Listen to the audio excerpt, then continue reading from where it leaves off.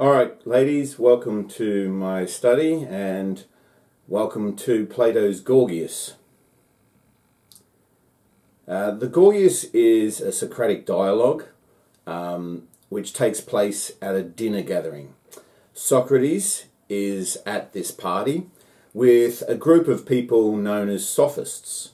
Sophists were teachers at the time who would have been teaching wealthy young noblemen, and one of the key things they taught was the art of rhetoric.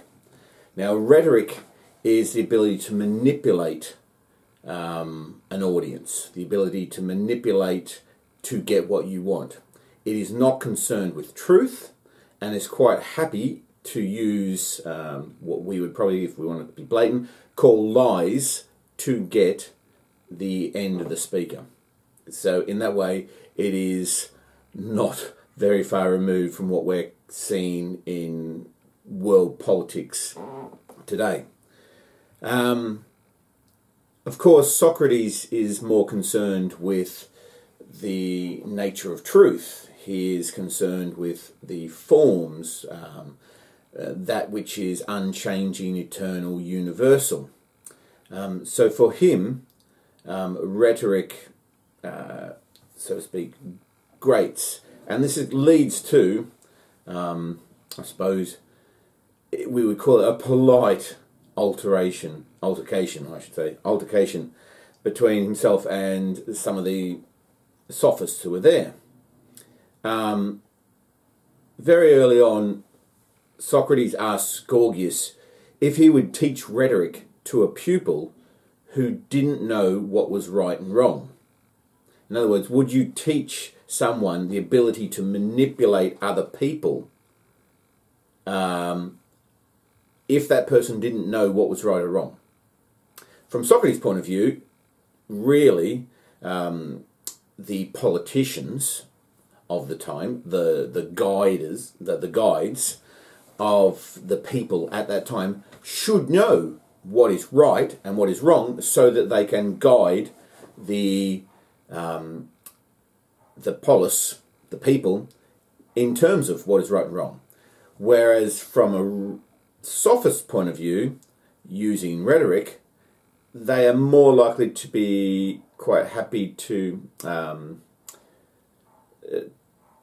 they are more interested in gaining what they want than what is right or wrong. In fact, you don't need to know what is right or wrong, you just need to know what you want.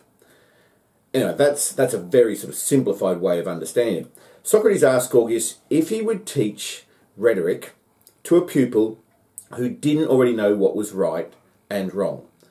Gorgias admits that he would.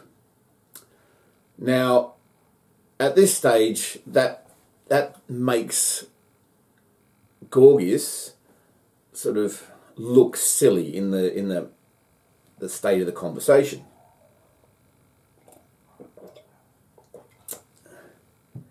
So at this stage, another sophist comes in. His name is Polus.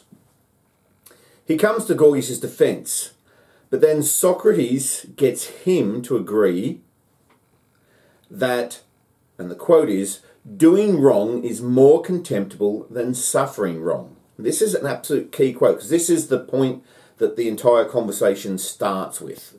So the piece of text that we have for VCE starts here. It's not really, we don't actually hear from Gorgias or Polus. We take up with a third thinker. But it's Polus admitting that doing wrong is more contemptible than suffering wrong. So from a sophist point of view, they would rather get the people to do something that was wrong as long as it was good for them, or it got them what they want. I'm just being really careful about the use of "it was good," given that the entire context of our conversation is what is good and the good life. So this provides us with the framing statement for our study. Callicles comes to Polus' defense to argue against this idea. So the key idea, doing wrong is more contemptible than suffering wrong. So who's Callicles? When I have taught this in the past, there is a tendency to make fun of Callicles. He comes across as a sort of pleasure-seeking sort of chap, which makes him sort of sound like he's some sort of young hipster philosopher. And he was regarded as a younger philosopher, but the reality is he would have been an older man. So Callicles was an ancient Greek philosopher. He was a friend of the sophist Gorgias. Callicles argues, I'll let you, I've supplied you with this PowerPoint that goes with this little film, or you can pause it, and that way you can read through yourself. So I'm not planning to just read straight from each text, but I'll skim through. Callicles argues strongly, argues that the strong should rule over the weak. Might makes right. Again, a idea that we see far too often in our current politics. It was this belief that was used to support tyrants who'd come to power in Athens at the time. Callicles believed that some people were naturally superior to other people and that they should use this to their advantage. We'll discuss this in more detail, but there are certain elements where it's hard to deny that this is the case. Obviously, someone who wins the Olympic 100-metre sprint is both naturally and obviously with their training faster than you and I. There's a really tricky distinction then about whether or not they're a better or a more worthy person. And Callicles is going to take it that if someone is stronger, then they are more worthy in the sense that they should have what they want. Callicles denies that there is any divine basis for human laws, because most people are weak. According to Callicles, they have come together to create laws. Okay, so human laws, or nomos, he feels are a way for the weak people in society to control the strong people. Come to that again, that's sort of fundamental as well. Callicles denies there's any divine basis for human laws. Because most people are weak, according to Callicles, they've come together to create laws in order to have more than they would otherwise. They then declare that justice is obedience to these laws. He encourages those who are naturally superior to see through this sham and pursue their advantage. For Callicles, this would be true justice. Callicles puts forward a position that everyone should do what is in their best interest. This is technically known as ethical egoism. It's probably a phrase you may have studied before. Ethical egoism. He believes that it is accomplished when everyone tries to satisfy their own desires. So if you desire something, you should be able to take it. That the good is found in satisfying your personal desires. This is generally known as hedonism. And although desires aren't always physical, hedonism is most often associated with the satisfaction of sort of base desires and our base appetites. And of course, our base appetites would be simply food, drink, and sex. So all three obviously relate to, in a sense, the perpetuation of both the individual and the species, or the individual's name if you want. So you have to eat to stay alive, you have to eat and drink, you have to have sex to reproduce. They're also associated with the idea of pleasure, and this is usually how most people understand the term hedonism, in terms of satisfaction of pleasure. Those who are best able to satisfy their own desires are indeed better than everyone else, and they attain virtue and happiness. That's Callicles' position, and you can see sort of immediately that it contrasts with Aristotle's position. If you remember, Aristotle dismisses the life of pleasure as the good life, insomuch as this was not unique to man. Animals feel pleasure. So a life lived purely for pleasure is effectively, for Aristotle, a animalistic life. Now, again, just to remind you, Plato is writing before Aristotle. Plato is Aristotle's teacher. We've studied Aristotle first because the Nicomachean Ethics and Aristotle's understanding of eudaimonia, the good, I think it gives a very sort of solid basis to look at a range of other philosophers, ironically also to look at Plato, who comes before him. Okay, we'll keep going. So Callicles begins. This film is basically just an overview of the text. It is a long text because it is a dialogue, and it therefore takes a long time to read. It's not hard to read because, being a dialogue, it's a conversation, and that can make it sort of clear, particularly because they're labelled who is speaking. One of the difficulties, though, is the way Socrates works. You will know of the Socratic method, and the Socratic method is a method of asking questions. And what Socrates tends to do is accept someone's point of view.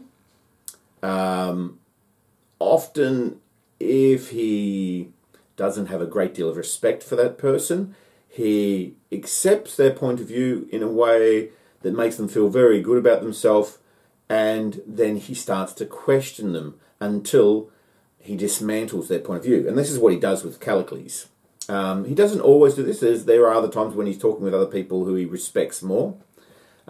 He will probably still follow the idea of asking them questions, but maybe not in a way that is as embarrassing, you might say, as what it ends up being with Callicles.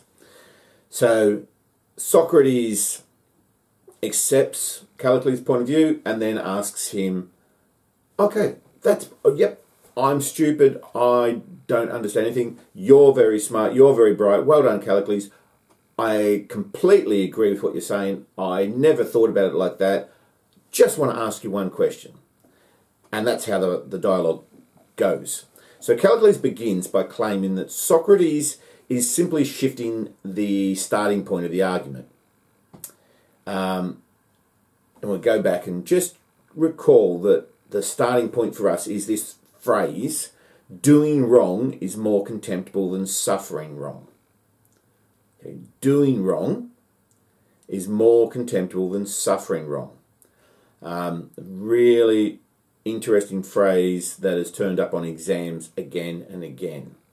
And you need to really take hold of it and think about what it means. Suffering wrong would include punishment. We've talked in general about suffering and the value of suffering, and we will come to the value of suffering when we look at Nietzsche. So this becomes a really interesting text to then compare with Nietzsche. The role of suffering in the world. For Nietzsche, suffering has a value. So Callicles is saying it's worse to suffer wrong than to do wrong.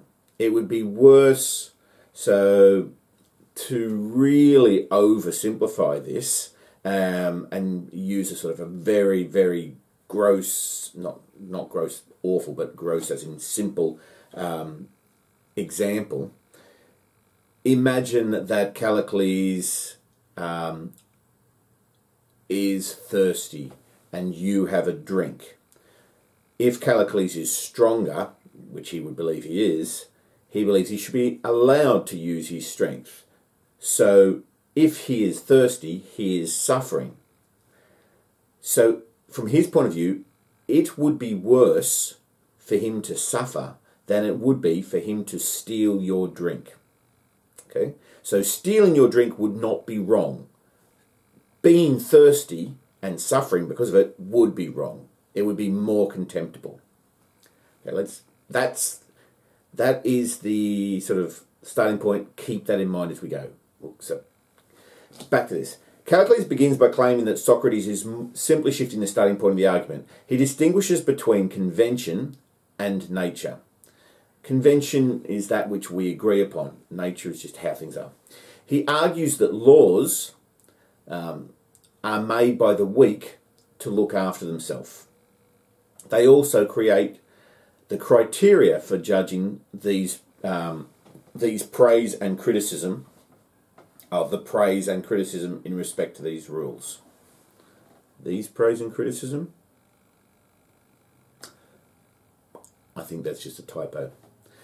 I'll keep going. Natural justice. In contrast to convention, Callicles says that we only have to look at nature. So this is Callicles putting forward his first argument. And his first argument is, look, Socrates, we only have to look at nature to see evidence of what is better.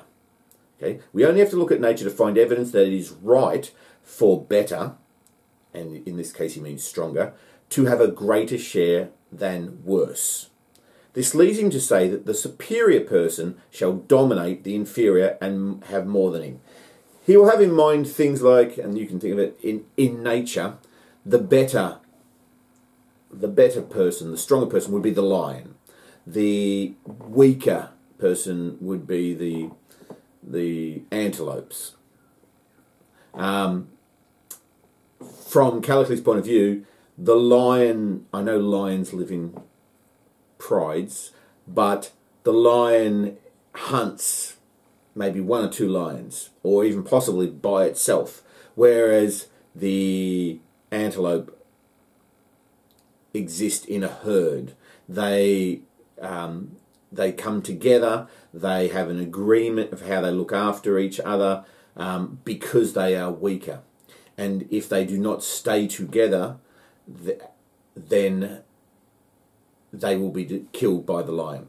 So when a lion attacks, the lion is actually usually, if you ever watched a lion attack a herd of antelope, it's always waiting for the weakest to break off from the pack, and then that's what it attacks. So this is what good old Callicles will be thinking about.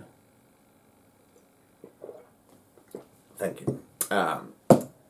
So this leads him to say that the superior person shall dominate the inferior and have more than him. And again, that quote there is one that you should know. The superior person shall dominate the inferior, and here's the point, and they shall have more than him. That's where a materialistic aspect of Callicles' thought comes in.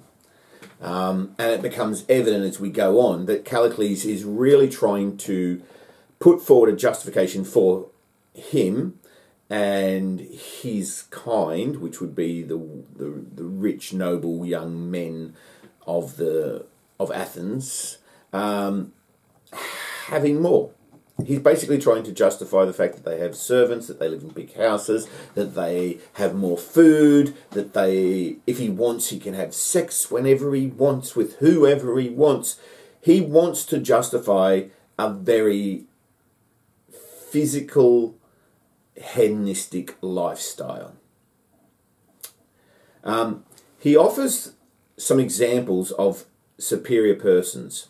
He offers Xerxes and Hercules. You can look them up. You probably know who Hercules already was. Both of them very powerful and able to dominate those around them. This leads to a discussion about rhetoric versus philosophy. So before they get right into the nature of what makes a good life, it returns to a discussion of rhetoric versus philosophy. Actually, what happens here is Callicles starts out and says, as I just said, that Socrates, you've mixed this all up, you're trying to confuse us all, you have you've shifted the starting point of the argument between convention and nature. And then he says, Socrates, nature shows us that from the point of view of nature, the superior person shall dominate the inferior and have more than him.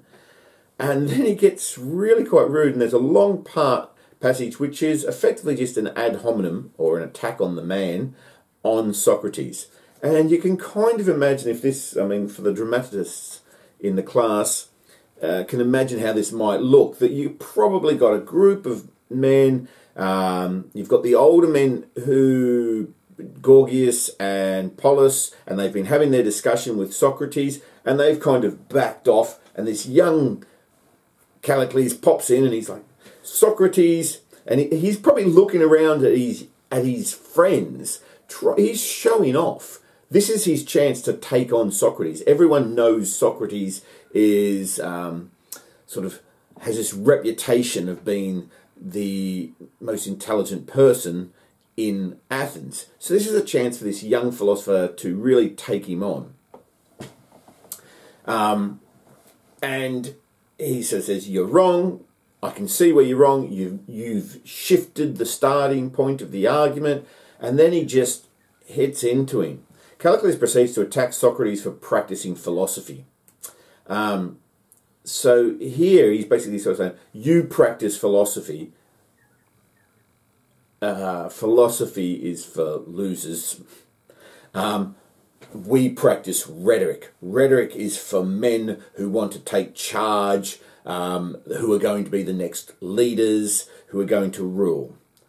It is achingly, I mean, this is 2019, making this.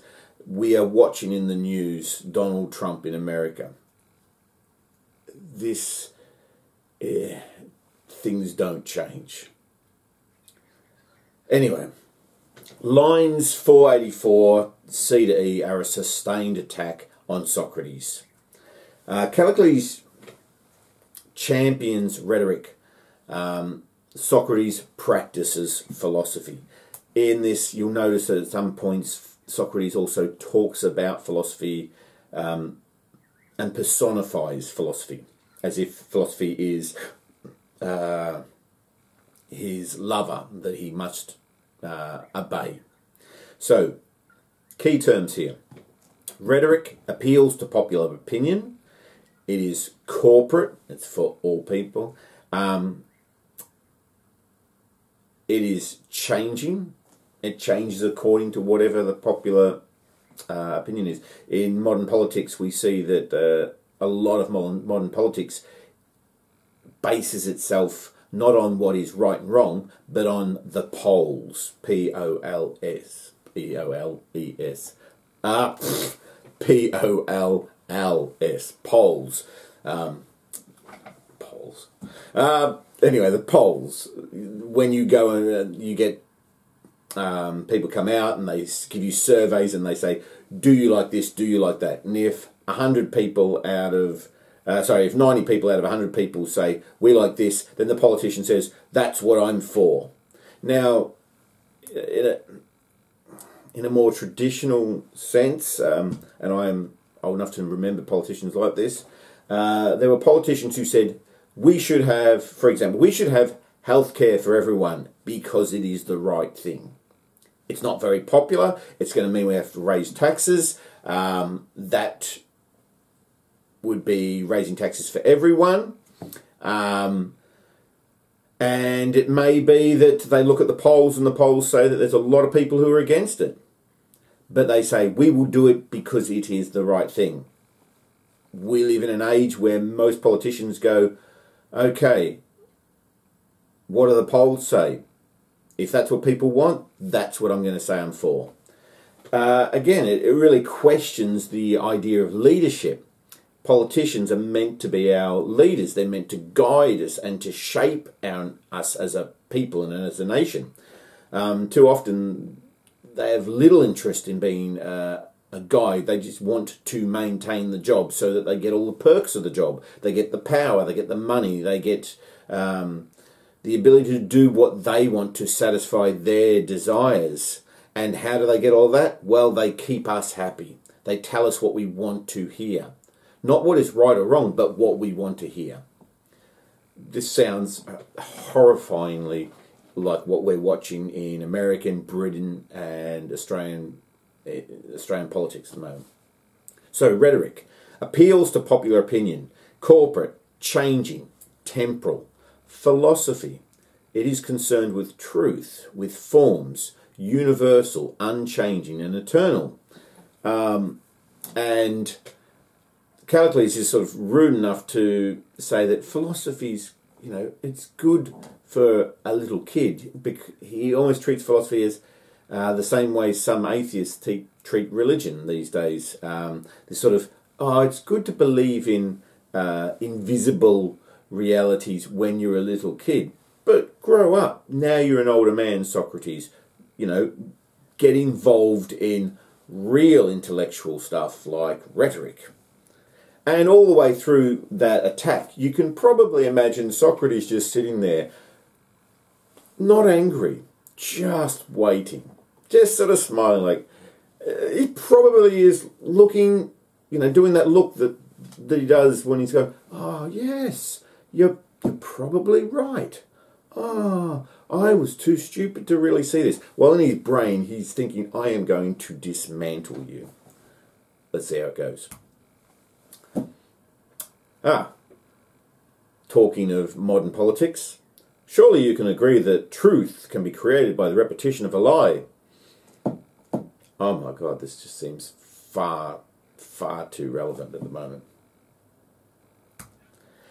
So, after that attack, Socrates goes, you were right, I was wrong. Can I ask you one question? And then it begins. Socrates starts by asking Callicles to clarify what he means by better. Okay? Callicles, if you remember, Callicles said the superior, we only have to look to nature to find evidence that it is right for better to have a greater share than worse. This leads him to say that the superior person shall dominate the inferior and have more than him. So, Socrates says, what do you mean by better? Callicles first goes, well, it's obvious, superior, stronger, better. And he basically says, those, and he treats those three terms, superior, stronger, better, he treats them as if they are synonymous.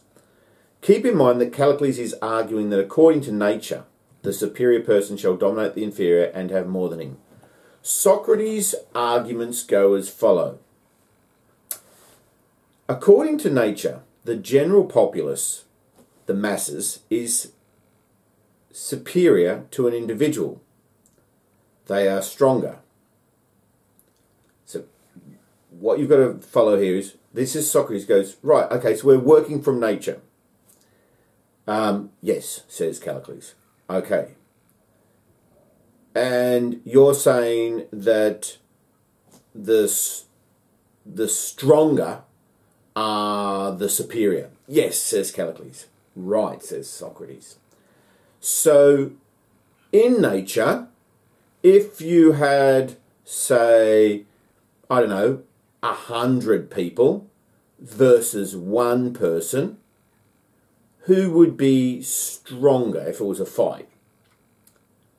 And Callicles is forced to go, well, obviously the 100 people would be stronger.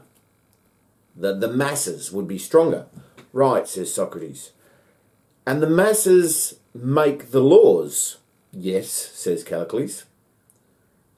Which you've just said the laws are just there to help the masses control the individuals. Yes, says Callicles. Right, but let me make certain I've got this, says Socrates. According to nature, the general populace is superior, i.e. they're stronger. Okay. And they're the ones that make the laws. Yes, okay. And you've said superior is synonymous with better. Yes. So therefore, the masses are better than the individual. Therefore, from the point of view of nature, not from the point of view of convention, conventional idea, but from the point of view of nature, what the masses prescribe, i.e. laws, is better. And you can see, you probably see Callicles go, like, do a double take there and go, well, because he doesn't feel that the laws are better. But the argument does lead him to say that. And then Socrates continues, and the general populace rules that equal distribution of good is right, and that doing wrong is more contemptible than suffering wrong. So the general populace, one of the laws that we've come up with as a general populace, who you're saying are the weaker people, but we've just recognised that they're stronger together, which makes them superior, which makes their laws better. And the laws they've come up with say that equal distribution, rather than someone having more, remember that phrase, have more than him, right? Equal distribution is right. And also doing wrong, so according to the laws of the populace, it is worse to do wrong than it is to suffer wrong. Take, for example, if someone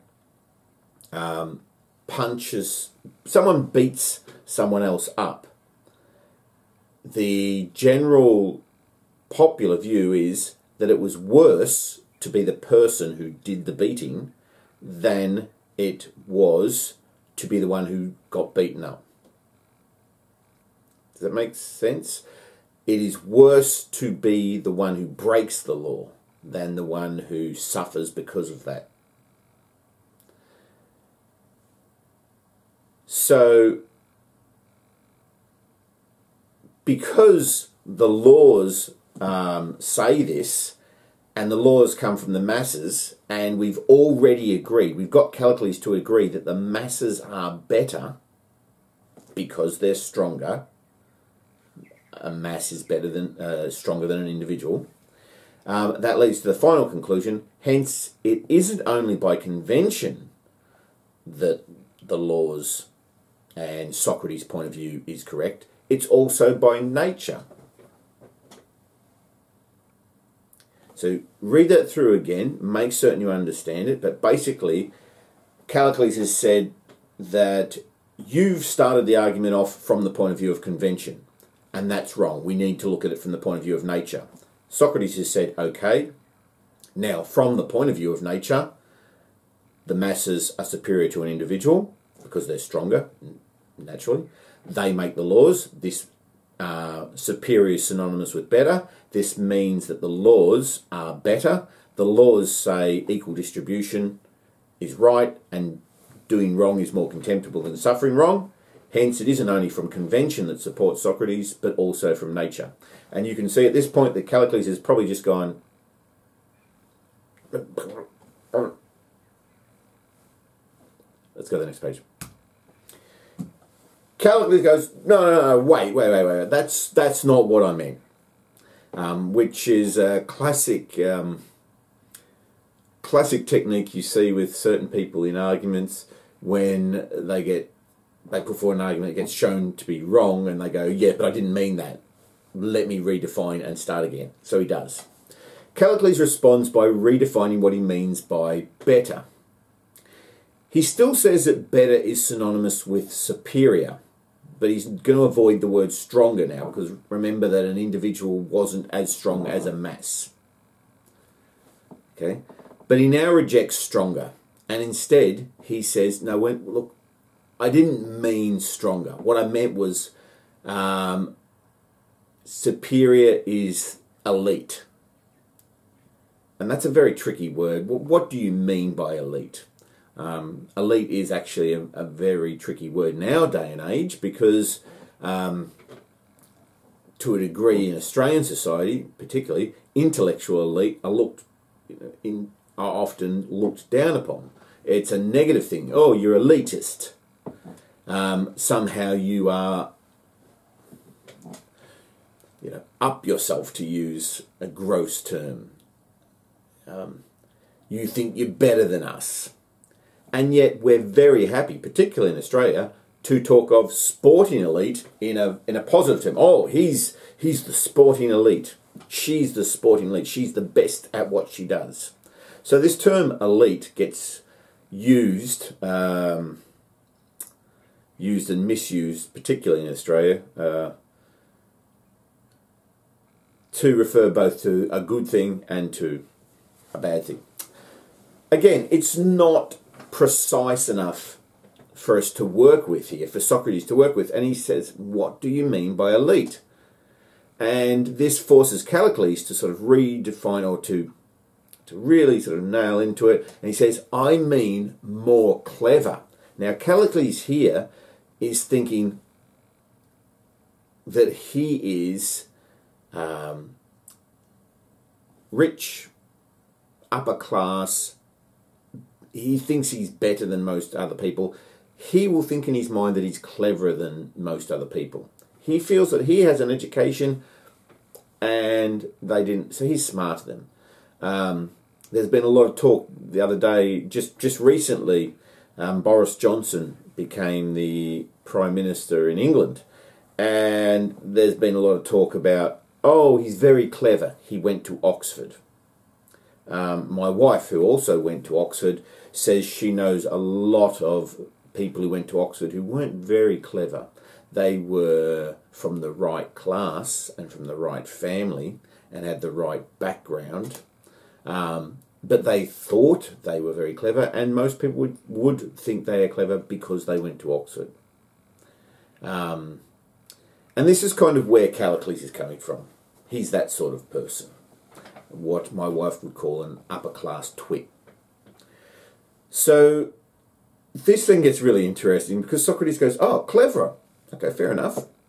Socrates then uses several examples to challenge the idea that a more clever person would want more than another person. If you remember, the superior person shall dominate the inferior and have more than him. That part of that phrase is what Socrates is taking issue with here. And that's that part of the phrase that Callicles wants everyone to accept so that he is justified in having more than other people. So that he would be justified if he's, happily sold out all of his workers so that he could have more money. So Socrates first starts out and says, let's look at some clever people. He goes, so obviously a doctor, let's take for example a doctor, or precisely a dietitian. So a dietitian is more clever at understanding food and what we should eat. Yes, says Callicles. Right, I've got it. So they're a superior person. Yes, says Callicles. They're a superior person. They're very, very clever. So they would therefore want, or they would have more than other people in their field. They would have more food. Now, you, I'm certain, can all see the problem with the idea of just having, if you were a dietitian, you are more clever in the field of food, therefore you should have more food, but of course having more food will lead to gross overweight and health problems. Wait a sec, says Socrates, I'll give you another example. What about a weaver? Someone who makes coats. So obviously they are an expert, they are the elite coat maker. They are more clever than everyone else in their field of making coats. Therefore, they will have more coats. So they will wear hundreds of coats, in which case they're probably going to find themselves very uncomfortable, probably overheat, and probably die.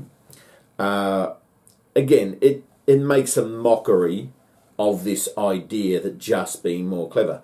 We have to be really careful. Callicles doesn't really come back at Socrates. He doesn't say that they will have more stuff in the field that they are clever in. He is trying to say that they should have more power and wealth is what, but he wants more power. He's really thinking, Callicles is really thinking about the fact that he should become a leading politician and have more power because he is cleverer in the field of politics, rhetoric. And I'm certain Socrates appreciates the kind of silliness of his examples here. And he's actually leading Callicles on to the point where Callicles is going to say, A, what they need to be more clever in, and B, what that then gives them more of. Okay? So you can read through the examples. There's a doctor, dietitian, a weaver, a coat maker, a shoemaker, and a farmer. Just some pictures to sort of confirm what I was saying. That's they're looking rather different. That's Lawrence Fishburne and Keanu Reeves. Lawrence Fishburne and Keanu Reeves, who were both in the first Matrix film together. But Fishburne looking rather massive there because he's got about 1,000 coats on. Obviously taking on Callicles' idea that being an expert coat maker means that he can wear more coats. What I mean was, and this is now Callicles backtracking again. He realises he sounds pretty silly in the way that Socrates has presented it, so he starts to backtrack. Getting frustrated with Socrates using so many examples, Callicles attacks him saying, "Oh, you're just repeating yourself, Socrates, saying the same thing over and over again." Now Socrates replies, "Yes, and I keep saying the same things about the same issue as well." Here he's being highly sarcastic. Basically, Socrates is saying the things that I believe in don't change. Philosophy is unchanging, eternal, universal. What I say is right now, is right in the other side of the world, and will be right for all time. So yes, when you accuse me of saying the same thing over and over again, I don't take that as a bad thing. Callicles isn't quite bright enough to pick that Socrates has just made fun of him. So Socrates replies, "Yes, and I keep saying the same things about the same issue as well." Here he's referring to the consistency of philosophy in contrast to the fickle nature of rhetoric.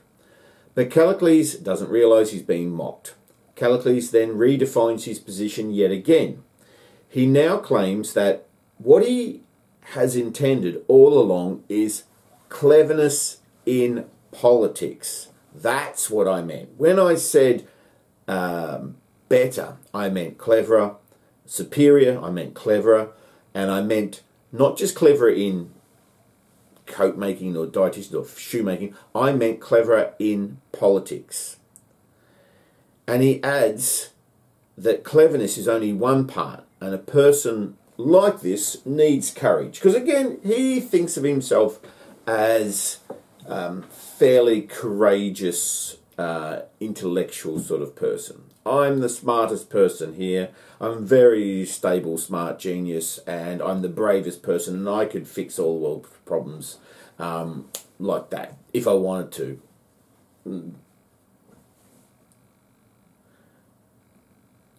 So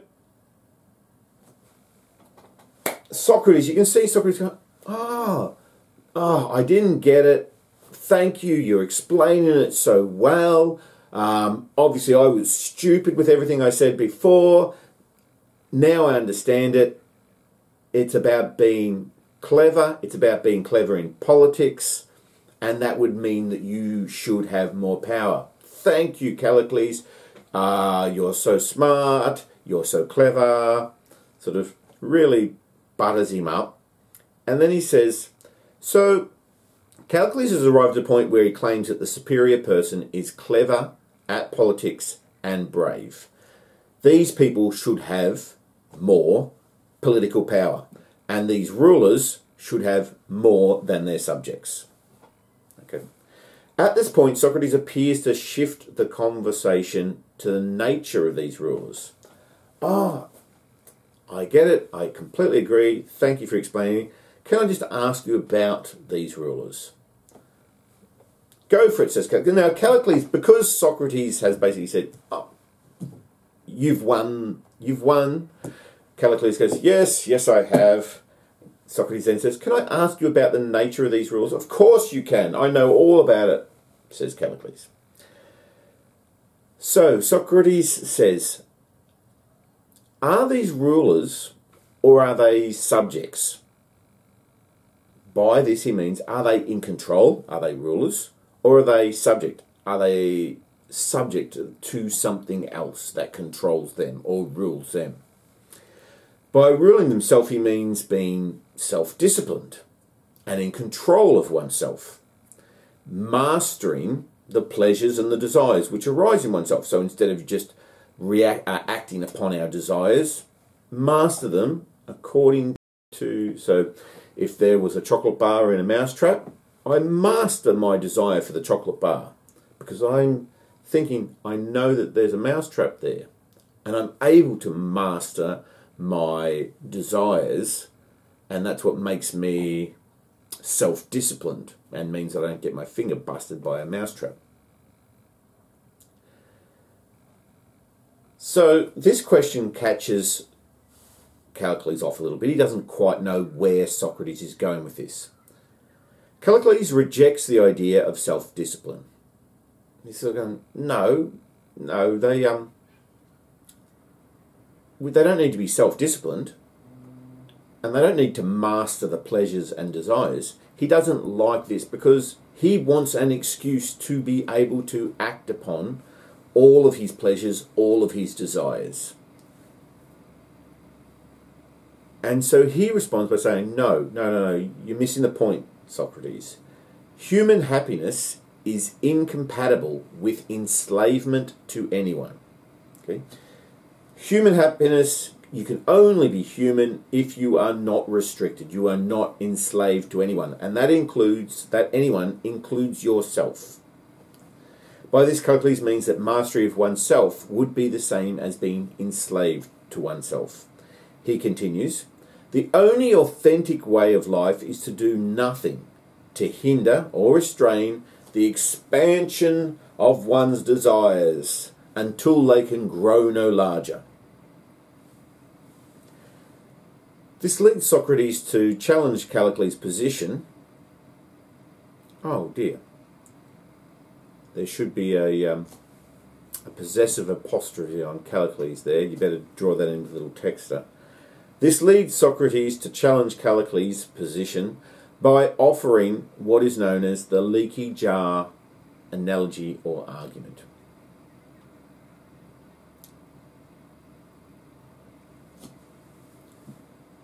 So, you probably paused there, had a break, went off, had a cup of tea, come back. I didn't actually go off and get a cup of tea. I've got my cold cup of tea that I started out with.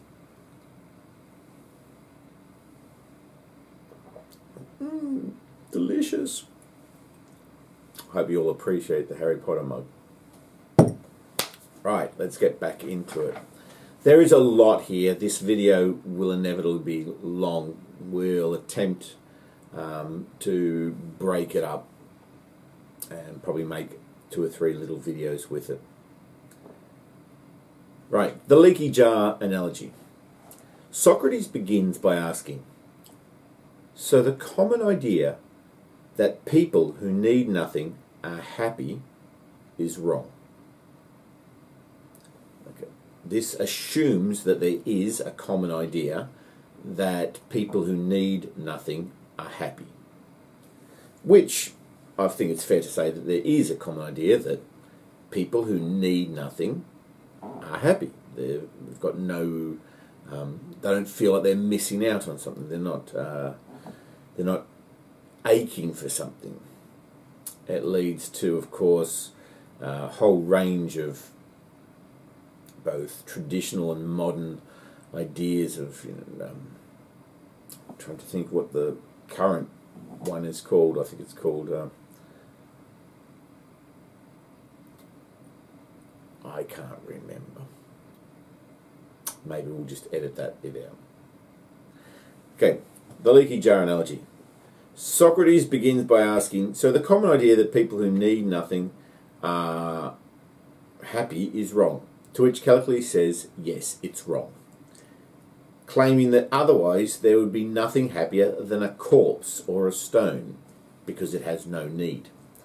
At this point, Socrates recalls a story where the mind was likened to a jar. In the story, the part of the mind where desires are located is said to be, in the case of fools, leaky, so that fools are insatiable. After asking if this analogy has convinced Callicles that self-discipline is better than self-indulgence, which it has not, Socrates expands upon this theme to offer his own version of the leaky jar analogy.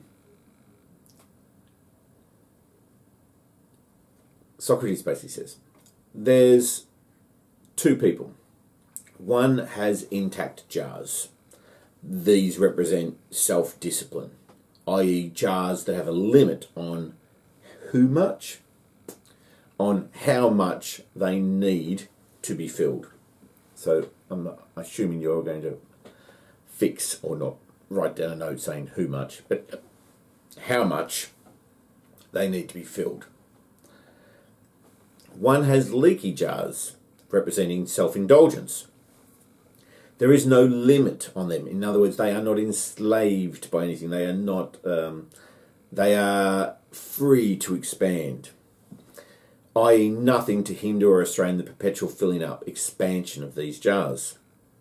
In the case of the first man, when the jars are full, he can rest. In the case of the second man, he will have to continuously work to fill his jars, or his jars will be empty and he will suffer terribly. Therefore, the life of self-restraint is happier than the life of self-indulgence. That's what Socrates says. You can imagine Callicles listens to this story and it's like, I just don't agree with this story. This is rubbish. But he doesn't quite know how to answer it. What Socrates is playing upon here is Socrates knows that Callicles is, as I said, an upper class twit, someone who is wealthy and noble and has never worked a day in his life, someone who basically has servants who does everything for him. So by saying that self-indulgence requires constant work, this offends Callicles' idea of what is good. Upsets Callicles. Callicles is not convinced.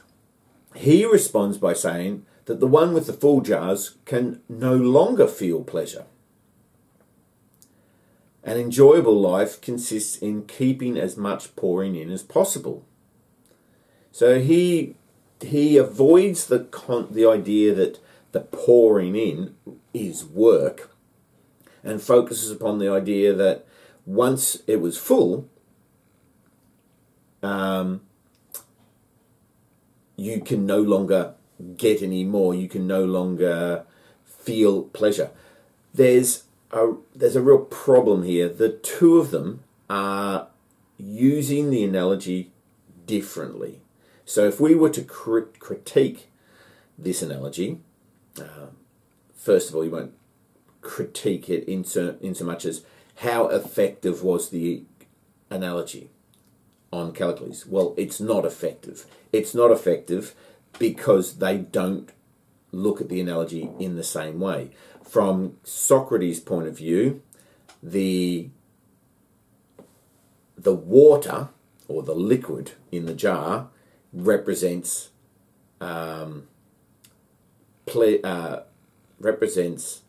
pleasure, and when the jar is full, you have as much pleasure as you need. You have pleasure. From Callicles' point of view, it's actually the pouring in which is pleasure. The water is sort of secondary, so to speak. It's not the pleasure. It's the act of pouring which is the pleasure. So if there's leaky jars, you can continually pour, which means that the act can continually happen, which means you can continually have pleasure. And from his Callicles' point of view, if you stop pouring, i.e. because you're full, you stop pleasure. That means that the two of them are arguing at cross purpose. You've probably had this sort of argument before where you realise that you're not on the same page. You're not using the terms in the same way as each other, in which case you're not going to end up with an agreement. Socrates, never one to just give up easily, and usually repeats himself. As he was criticised before by Callicles, Callicles says, you keep saying the same thing again and again. So Socrates does. He says the same idea using a different metaphor. And here he uses an example of a gully bird. So Socrates says that this is like living like a gully bird. Now, the reference to gully bird is really obscure. It may refer to a bird that appears to sieve water through its mouth. I've written, think of a penguin. Don't think of a penguin. It's not a penguin. I was thinking, when I wrote that, of a pelican. Pelicans that pick up water in their huge mouth and the water sort of sieves out, leaving the fish. Think of a penguin? Why would you think of a... If you want to think of a penguin, think of a penguin. I'm certain penguins are very nice, they look cute, but for the case of what we're talking about, think of a pelican. But we don't actually know that the phrase gully bird referred to a pelican or that sort of bird. Another theory is that the gully bird was a bird that eats and defecates at the same time. So comes straight in and goes straight out, like a leaky jar. Either way, the meaning is the same. The gully bird is one that cannot be satisfied. And this leads to Plato, Gorgias, Part 2.